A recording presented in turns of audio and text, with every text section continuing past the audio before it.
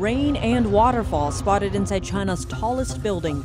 Video surfaced online showing water pouring down from leaking ceilings, soaking floors and offices. A new whistleblower steps forward at great personal risk. She says the Chinese regime knew about the virus long before telling the world. It's been over a week since China's 3 Gorges dams started to release floodwater. An expert says the water speed is 25 times more powerful and potentially damaging than a natural flood. Chinese authorities took action to slow down the country's stock market. It comes after a week-long boom that fueled worries of a new bubble. Welcome to China in Focus. I'm Tiffany Meyer. An update on the unusual traffic accident in China reported earlier this week. Chinese internet users are speculating that a social injustice issue was behind the crash. Now, a local media report seems to support the claim. On Tuesday, a bus in China slowed down while driving along a busy road. It abruptly made a sharp turn, crashed through a fence, and fell into a reservoir below. Authorities say 21 were killed. Following the accident, suspicion about its cause arose online. A screenshot from Chinese social media app WeChat says the local government previously attempted to demolish the bus driver's house, a common occurrence in China when the government decides to use residents' land for new projects. Chinese news media Caixin Weekly has since interviewed people who knew the driver. One resident identified the house where the driver Zhang Baogang lived. The neighborhood has also been demolished. Among what's left are piles of bricks, buried sofas, beds, and televisions. The resident said Zhang had lived in the neighborhood for many years. Right before the incident, he had been living somewhere else, but still kept his old apartment. Zhang's house was demolished the morning of July 7th, the day of the accident.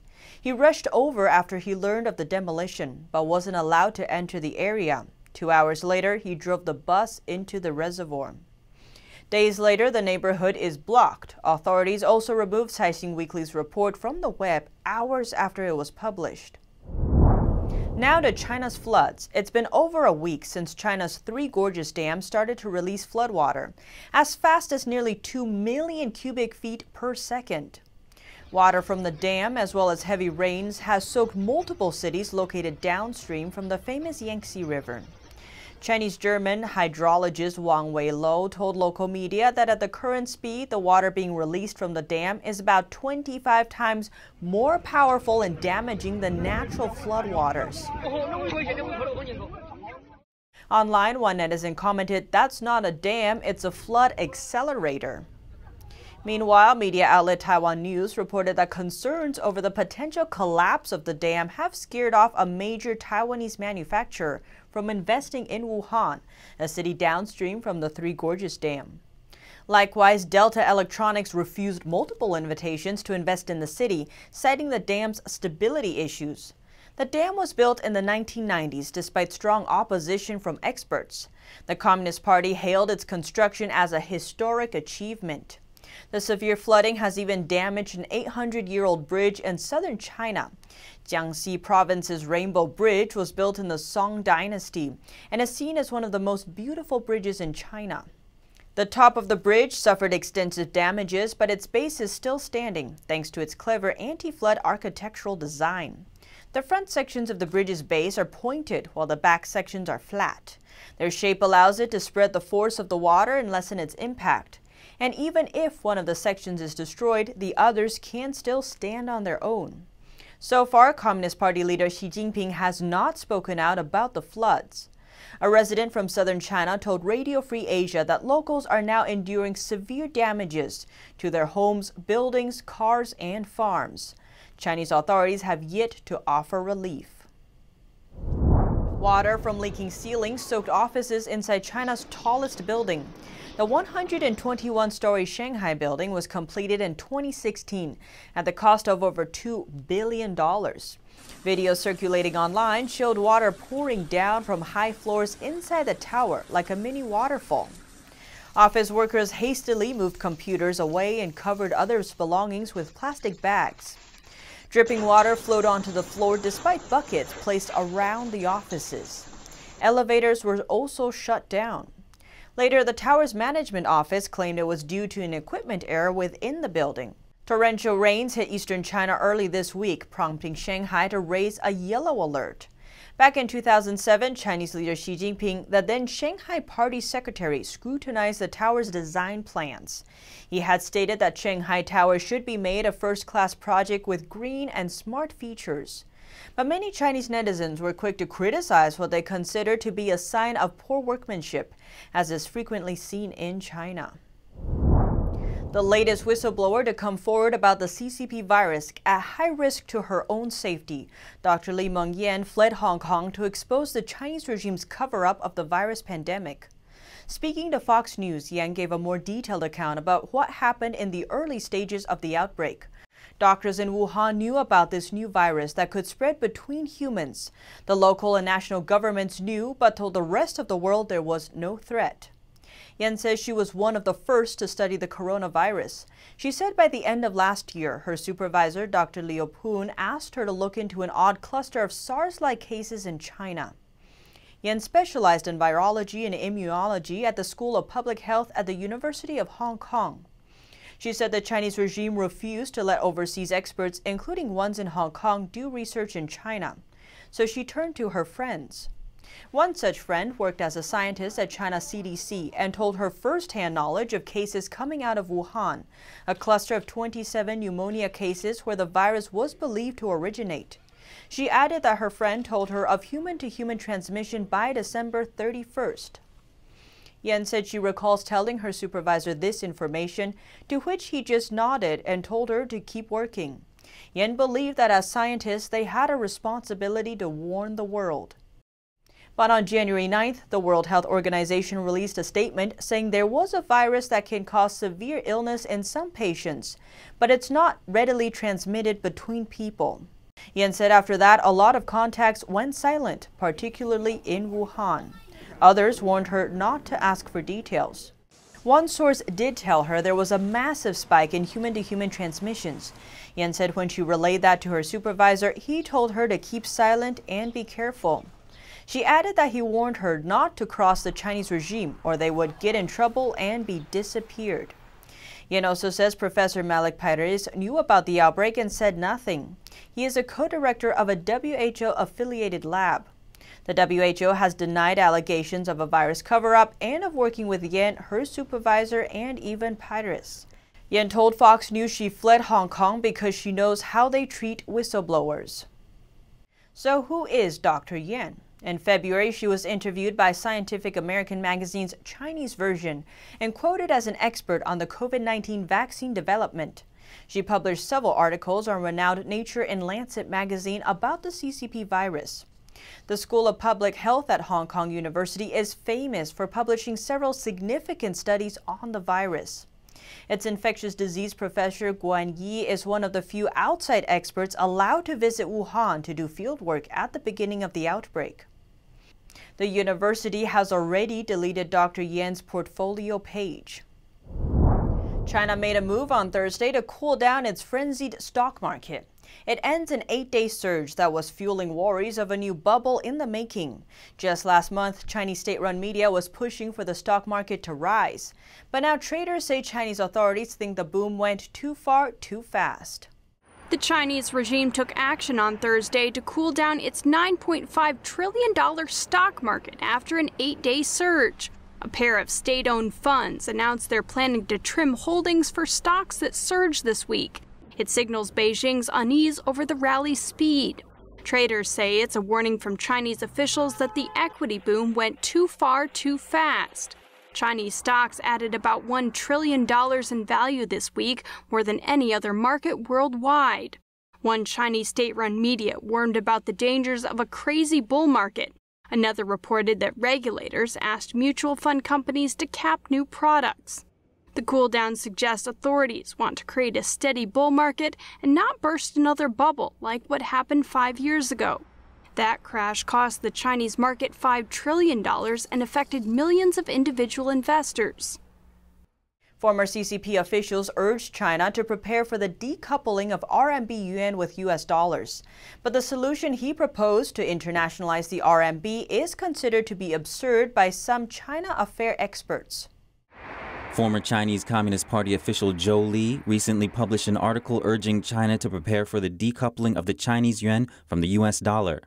The Chinese yuan is also known by another name, the renminbi or RMB.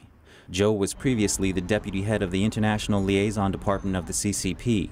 Now he's working as a senior researcher for Chongyang Institute for Financial Studies, a think tank that works with the party.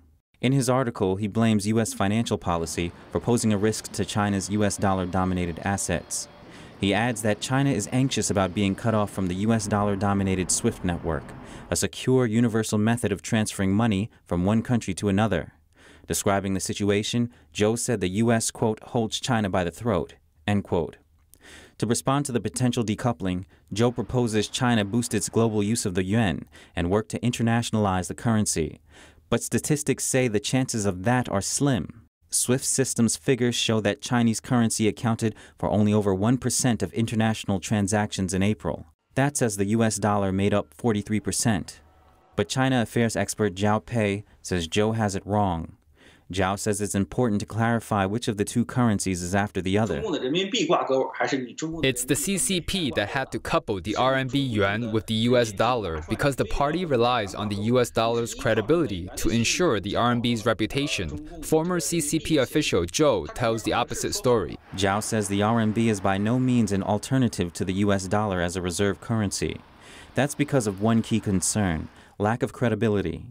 And the volume of RMB international transactions is also on the decline. International RMB circulations are very limited in quantity. Even the CCP built the system. Nobody would really care. People would only use the system when they make purchases from China. What's worse, China-based foreign enterprises are not allowed to freely send money out of China. They're limited by a maximum cap on transfers. As early as 2016, the cap was lowered from $50 million US dollars to $5 million. That's far less than what large companies need. The CCP doesn't want companies to leave China, but they're unable to exchange their profits from RMB into US dollars because the RMB is not a freely convertible currency. What's the point of having a pile of RMB on hand? Another China affairs analyst, Jason Ma, says the RMB internationalization proposal is very unlikely given the poor state of the CCP's reputation. One incident quickly went sensational when over 80 tons of Chinese gold was found to be fake. King Gold Jewelry, one of China's largest gold jewelry manufacturers listed in the United States, pledged the gold to a number of financial institutions. It was an effort to raise about $3 billion US dollars, but it was later discovered that the gold bars were actually gilded copper.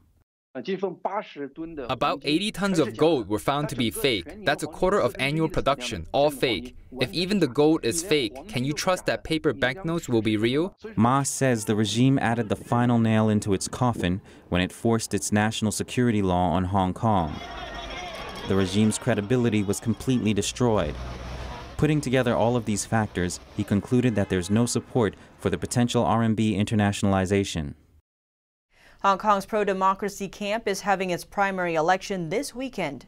The strongest candidates will run for the city's Legislative Council election this September. This as Beijing escalates its crackdown. But one candidate says Hong Kongers are not giving up the fight. NTD's Juliet Song has more. Hong Kong's pro-democracy camp is welcoming its primary election this weekend. Selected candidates will run the region's Legislative Council this September. For one of the candidates joining the race, Calvin Ho, the upcoming election has great significance. I think the most important thing about this primary is showing that the pro-democracy camp is uniting together to fight against the totalitarian regime. The communist regime is tightening its grip on the region. Following the passing of a draconian national security law, some pro-democracy groups disbanded, some politically sensitive books were pulled from libraries, and one leading activist fled from Hong Kong. A government official warned that those involved in the primary election could violate the law. One day later, Hong Kong police raided the office of an election co-organizer. Under the tense political atmosphere, Ho said the upcoming election is a show of the people's will. It is to tell this totalitarian regime, also the entire world, how determined Hong Kongers' hearts are for democracy and freedom. Critics see the law as putting an end to Hong Kong's freedom. But Ho remains hopeful. This law is not making the lives of Hong Kongers more miserable, but is darkening the lives of the Chinese Communist Party. As you can see, more people are coming out to protest. After the national security law passed, Hong Kongers aren't backing off. The national security law is far-reaching, and analysts say the law appears to cover everyone on Earth. Under the law, even non-Hong Kongers that are critical of Beijing or Hong Kong government could be punished once they enter the city. You can see the totalitarian regime's fear. It is panicking, so it's attacking all enemies. Ho said Hong Kongers should be prepared to have a long-lasting battle with the regime, doing every little thing they can, such as shopping at shops that support pro-democracy movements and sticking to their belief in their work and ordinary life. What the totalitarian regime fears the most is people protesting in their everyday lives. So Hong Kongers should continue the fight. Ho said the ruling party is cracking down on Hong Kong the same way it has cracked down on mainland regions like Xinjiang and Tibet. But he said it won't work this time, as Hong Kong is an international region and the world will see the regime's every single move. Sarah Liang and Juliet Song, NTD News. The U.S. is slapping sanctions on the highest-ranking Chinese Communist Party officials it's ever targeted. They say he's responsible for human rights abuses against Uyghur Muslims in China's Xinjiang region. The United States on Thursday slapped sanctions on the highest-ranking Chinese official it's ever targeted over alleged human rights abuses against Uyghur Muslims in China's Xinjiang region. Washington blacklisted Xinjiang's Communist Party Secretary Chen Chuan-kuo, a member of China's powerful Politburo, and 3 other officials. Chen is widely considered the senior official responsible for the security crackdown in Xinjiang, where United Nations experts and activists estimate more than 1 million Muslims have been detained in camps. The highly anticipated sanctions followed months of increasing U.S. hostility towards Beijing over China's handling of the coronavirus outbreak and its tightening grip on Hong Kong. China has denied mistreatment of Uyghur Muslims and says the camps provide vocational training and are needed to fight extremism. The U.S. sanctions were imposed under the Global Magnitsky Act. The act allows the U.S. government to target human rights violators worldwide by freezing any U.S. assets, banning U.S. travel, and prohibiting Americans from doing business with them. Main exile group the World Uyghur Congress welcomed the move and called for the European Union and other countries to follow suit. Republican Senator Marco Rubio, who sponsored legislation signed by President Trump in June calling for sanctions over the repression of Uyghurs, told Reuters the move was, quote, long overdue and that more steps were needed. Another Chinese researcher has been charged for U.S. technology theft. This is the 4th researcher in the last 12 months the U.S. has indicated for stealing trade secrets and technology and sending them back to China. Song Guozhen, a professor researcher, has been charged with illegally using over $4 million in U.S. grant funds to help develop China's scientific expertise, particularly in the areas of rheumatology and immunology. He's also accused of making false statements about being employed in China while he worked at American universities, including Ohio State. He was arrested in May at a U.S. airport in Alaska while preparing to board a charter flight to China. Zhen has been part of a Chinese talent recruitment plan since 2013. If convicted, Zhen may face up to 15 years in prison. Now we look at the worsening trade relations between the U.S. and China. The CCP virus has largely impacted the U.S.-China trade deal. President Trump now says phase 2 of the deal is not a priority. Trump blames China for not stopping the spread of the virus. The relationship between Washington and Beijing has been severely damaged by the pandemic. Under the Phase 1 deal, China committed to take steps toward improved intellectual property protections and stopping forced technology transfers. It also pledged to buy about $200 billion worth of U.S. goods over 2 years. But so far, it hasn't met its obligations. Now we turn to another of China's conflicts, this time with one of its neighbors, Kazakhstan. Kazakhstan has labeled a Chinese claim as fake news. That's after the Chinese embassy in Kazakhstan issued a warning about an unknown pneumonia sweeping the region. The embassy called it deadlier than the CCP virus. Kazakhstan officials deny that there's a new virus on the loose, saying China's claim is fake news. In the UK, pressure on the Foreign Secretary to target human rights abusers in China under the UK's new sanctions. Our UK correspondent Jane Wirrell has more. Welcome news for many this week from Dominic Raab. Here he's announcing the UK's new sanctions list that targets human rights abusers. So if you're a kleptocrat or an organised criminal, you will not be able to launder your blood money in this country. The sanctions, effective immediately, include travel bans and asset freezes. It targets a total of 49 individuals and organisations in North Korea, Russia, Burma and Saudi Arabia.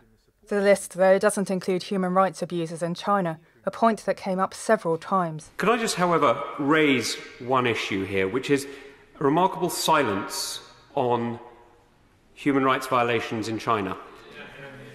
Raab, who was once a human rights lawyer, said the government is working on the next set of designations. So I'm very hopeful that we will see sanctions against members of the Chinese Communist Party who have committed the most appalling human rights abuses taking place around the world at the moment. Notorious abuses against religious and ethnic minorities in China, including Uyghurs in Xinjiang, House Christians and Falun Gong practitioners, are well documented.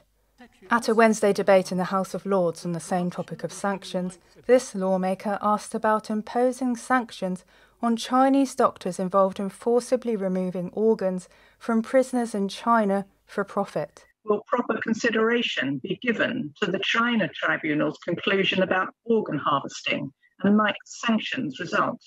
What of the doctors who may have been involved? The victims are mainly Falun Gong practitioners, and evidence shows there's mass medical testing of Uyghurs. That's according to the final judgment of the China Tribunal. And the dramatic erosion of freedoms in Hong Kong, a former British territory, is also at the forefront of many legislators' minds. Several politicians have called for Hong Kong's chief, Carrie Lam, to be added on the sanction list, haven't they? I think it'd be very difficult for Carrie Lam not to be included in that list because she has overseen a regime that has committed human rights abuses, has broken down China's responsibilities to UN declarations on freedom of speech. Going by Raab's response in Parliament, it's something he has not ruled out. Jane Wirrell, NTD News, London. The Chinese Communist Party's draconian national security law for Hong Kong might affect the freedom of citizens as far as Germany. NTD's Arian Pasdar reports from Berlin. The Chinese Communist Party imposed a controversial national security law on Hong Kong on July 1st, a decision sparking outrage among Hong Kongers as well as globally. Observers say the new law makes any criticism of the CCP a crime, severely undermining the free speech of the people living in the semi-autonomous region. But Hong Kong residents are not the only ones affected by the new law. It might even limit people's freedoms wherever they are in the world. Article 38 of the law says that anyone who criticizes the CCP, no matter where they are, can be tried if this person was to travel to Hong Kong or China later on. We talked to a German citizen who received his bachelor's degree in Hong Kong. He was planning on returning to the city, but now says with the new law, this will no longer be possible because he has criticized the CCP online. I have shared a lot of content, also via social media, which is educational about the situation and of course critical. The content would definitely not be allowed in this way anymore. That's actually exactly the reason why I probably can't go back to Hong Kong. He said Germany should be acting as a role model to Hong Kong because free speech is one of Germany's core values and was critical during the times of the Cold War. And I think all the more you have to somehow open your mouth and say what's going on in Hong Kong. And the last thing I would do would be to delete any posts or not say my opinion anymore. Then I'd rather risk not being able to go back to Hong Kong. Another German citizen told NTD that Hong Kongers don't voice their criticisms anymore. She has lived in China and has visited Hong Kong 10 times over the past few years. She asked for her name not to be used to guarantee her safety for future travel. It feels much more like the contact I had with friends from China, because most of the people I met in mainland China were by far not so critical thinking. Both of them agreed that the German government should do more to support Hong Kongers. They said that the government should care less about its economic profit and more about people's rights and freedoms. Reporting by Arian Pasdar, NTD News, Berlin. And that's all for today's China in Focus. Thanks for watching, and to our viewers, starting this week, China in Focus will not broadcast on Saturdays. We wish everyone a wonderful weekend.